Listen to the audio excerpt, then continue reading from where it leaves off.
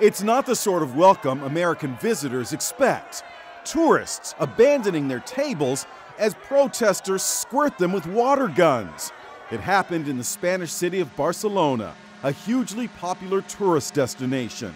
It's just the latest reaction to the phenomenon of over-tourism. Too many visitors. Tourists go home, reads this sign.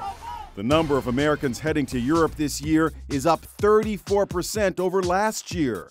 With a population of 1.7 million, Barcelona had more than 12 million visitors last year, many of them from the U.S. It's probably best to avoid looking like a stereotypical American tourist when traveling abroad. Avoid outfits like this: sport-themed shirts, cargo pants, and flip-flops.